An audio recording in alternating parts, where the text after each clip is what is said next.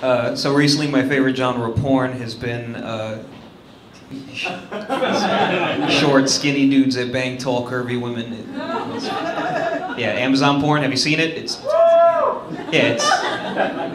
good.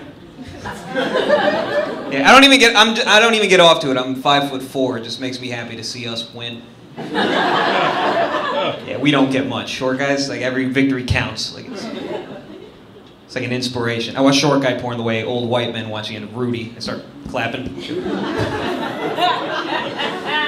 I get tears in my eyes. I'm just like, yeah, you did, little putty. It sucks being short. I just I recently realized the worst part about being short is just learning how to manage your own confidence. Like showing too much, you come off like a dickhead. Not enough, you come off pathetic. Every day I'm just towing that line between King Joffrey and the Bagel Boss. Yeah, you seen that video, right? He's fucking, this is 4'9". He's just like, you're not my real dad. I'm like, you're 40. Fucking pump the brakes.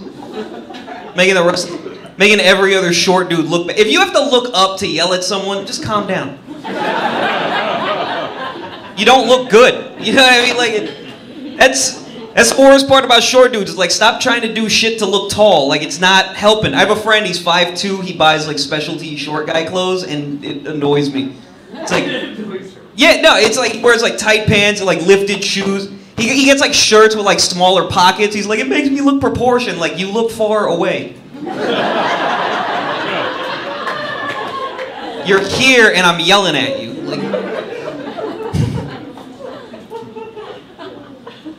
short guys either look insecure or evil. Like, oh my god, this doesn't help at all. I know what I look like. Somewhere between like Ben Shapiro and that kid who upped the price on AIDS pills. You look at this face. Yeah. It doesn't help that my hair gets all like flippy. It's like Hitler hair in the corner. Like, I don't ask for that haircut. I go to a black barbershop in West Philly. It's just what they gave me. It felt like a prank. I'm a light-skinned Hispanic. Like, this is a shit life. Like, this. Growing up, all I used to hear was how white I look, only to find out I don't get privilege. Like, this stinks. I feel gypped. Oh my god. Dude, being a light-skinned Hispanic does, like, socially, it's the worst. Like, other Latinos don't like you and white people don't trust you.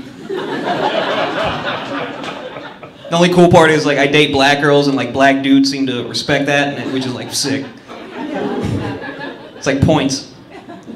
There's nothing better than, like, being on a date with a girl and, like, you're walking along the pier and just hear, like, a dude behind you be like, hey! Turn around, it's like a 40-year-old black dude just pointing, like, go ahead, young bull.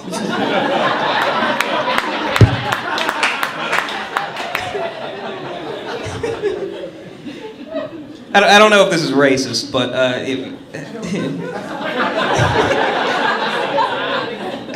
have you noticed that encouragement always sounds the best when it comes out of old black people? You ever hear an old black lady be like, go ahead, baby? Like, yeah, it feels good. It's like our favorite old black lady phrase, go ahead, baby, and boy, you crazy! Like, it's like the definition of soul. Like,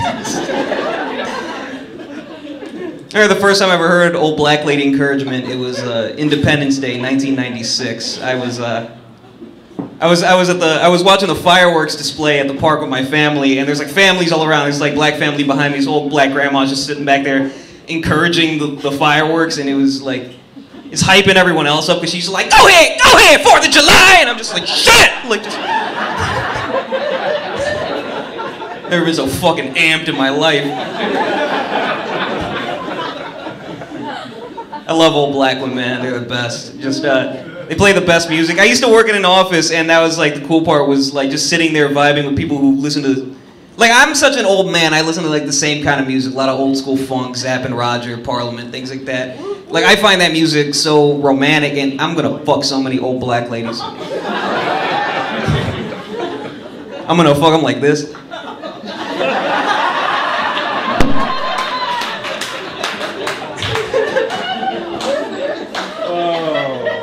The whole time she'd be going, go ahead, baby.